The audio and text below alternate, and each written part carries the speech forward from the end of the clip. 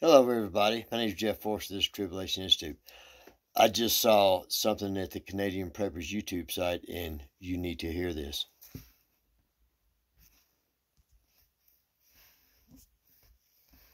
Sorry about that.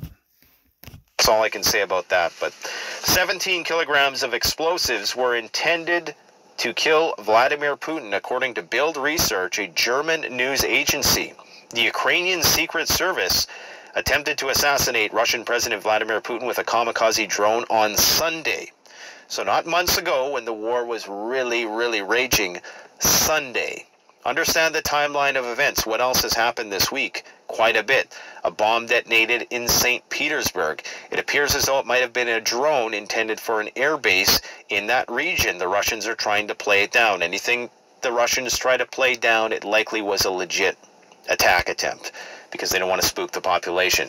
Anyways, they're trying to chalk it up to unexploded World War II ordnance or something like that.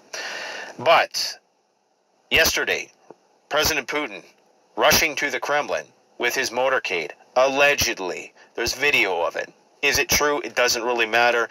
If this is true, then this is absolutely terrifying, because understand what the implications are. If this is where we're at in terms of deconfliction potential, if we are trying to assassinate each other's leaders at this point in the game, then people better, I don't want to say, what more can I say at this point? You know, you better be prepared. Yada, yada, yada. You heard it all before, but guys, this is... You heard him say it, you know. I've been saying it for a long time, you know.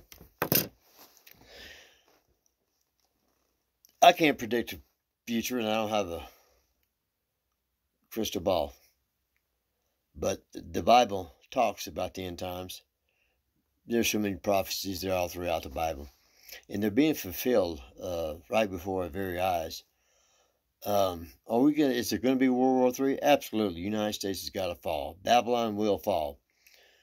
You know,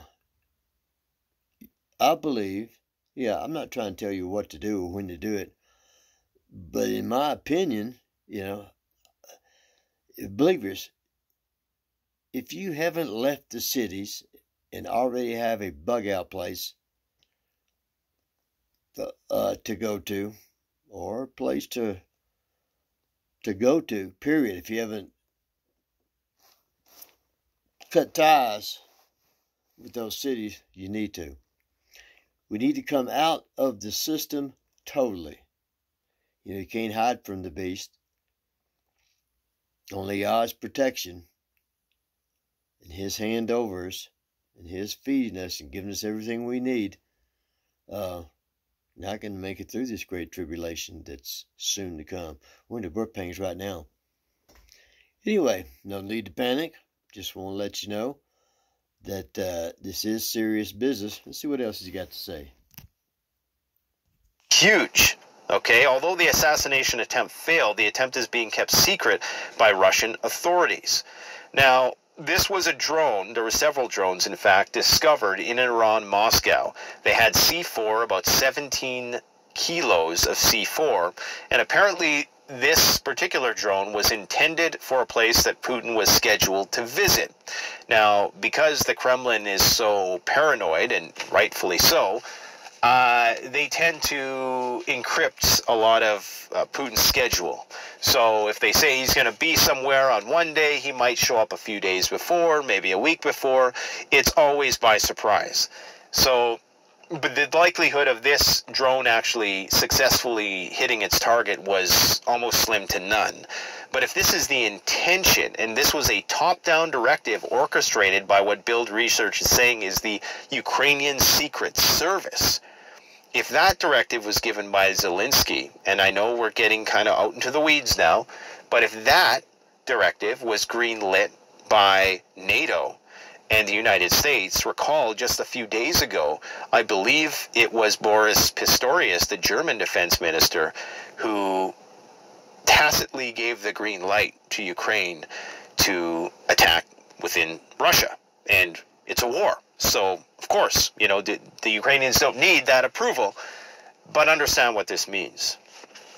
This means that that call by Xi Jinping to Zelensky was a last Hail Mary attempt, just like I predicted. And we're getting... Last Hail Mary attempt. Before what? Before Putin makes good on some of his threats. He's made a bunch. Anyway, you need to seek God in prayer to see when it's time for you to get out. And it needs to be the highest priority. And for those you say, well, there's just no way. Keep looking. Pray. There is a way. Yahweh will make a way. But you have to be set in your mind that you're going to find one. Anyway, have a blessed day. If you like this video, give us a thumbs up. If you haven't already done so, subscribe. Hit the notifications button, the bell for all, so you can receive the next updates on this prophecy news. Not fulfillment, but just things that are leading to it. And share with as many people as you think need to hear this message. So until next time, Yah bless.